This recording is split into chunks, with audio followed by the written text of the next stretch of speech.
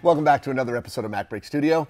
We're looking at Final Cut Pro 10 and Mark's some of his warp speed workflows. Warp speed effects, yeah. Some of these we're pulling from our warp speed effects tutorial, which is a follow-on to warp speed editing that sort of gives you some ideas of effects you can create in Final Cut.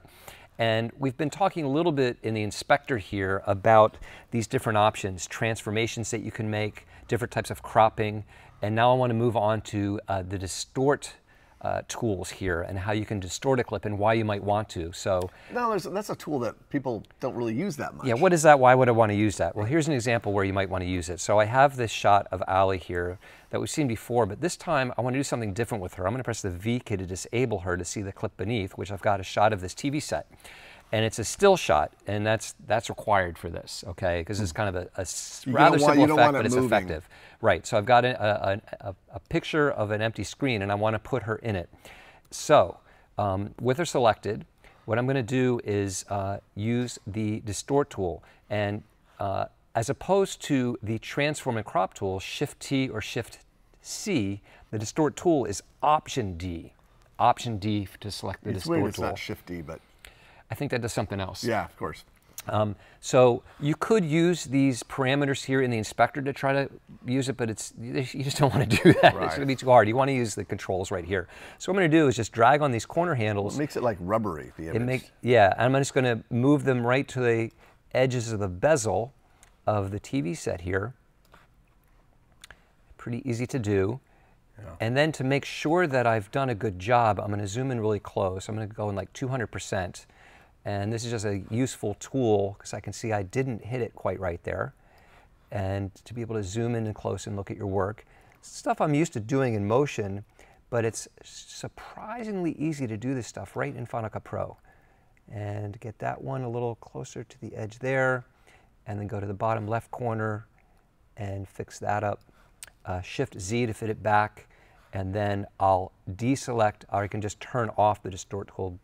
And we now have this video playing in that TV screen. Yeah. Okay, so pretty simple, but a useful thing to be able to do. So what I've found is a useful use for the Distort tool, especially if you then could take both of these and put them in a compound clip and do a little Ken Burns and push on it. Yeah, which we've covered, so I'm not going to do that here, but that'd be another example to add a little bit more movement to the whole scene. So that works out nicely. But you may say, well, that's great, but what if the thing that you are mapping your video to doesn't have nice hard corners like that?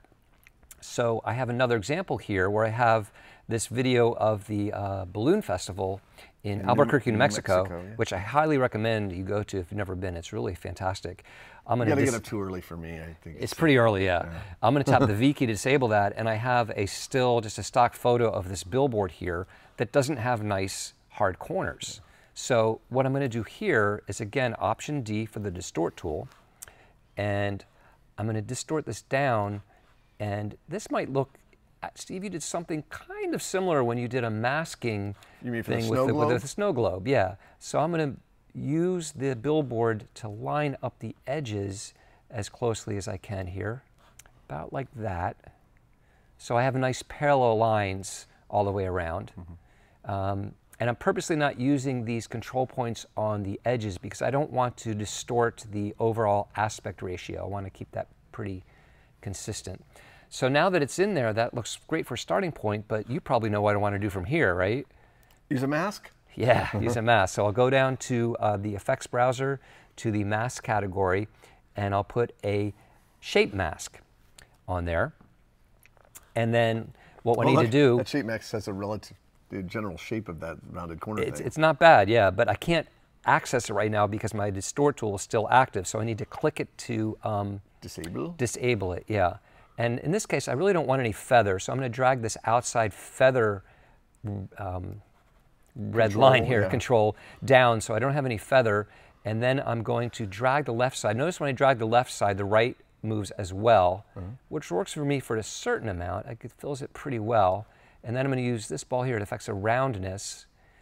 And now I want to move the right side without the left side. So here's where holding down the Option key lets me move just the right side or just the bottom, just to fill that in a little bit better. Get a nice look like that. Clean. So now I'll just deselect. I'll click on Effects to deselect the shape mask so we don't see it outline. and then I've got a pretty good map of that video mapped to the billboard.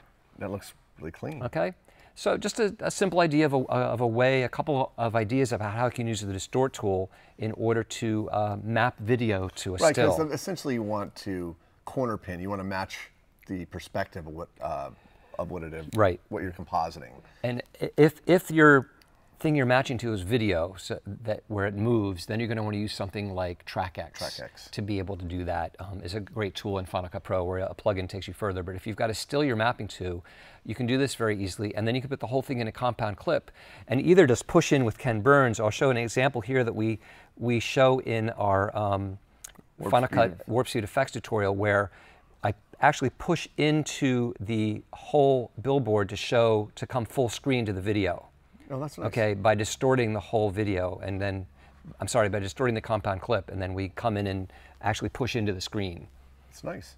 So a couple ideas about how you can use the Distort tool. I thought that might be useful. Yeah, fantastic, excellent. So if you want to know more about Mark's Warp Speed Effects, check out his new tutorial. We just released it a few weeks ago. It's fantastic. It's kind of a companion tutorial to Warp Speed editing.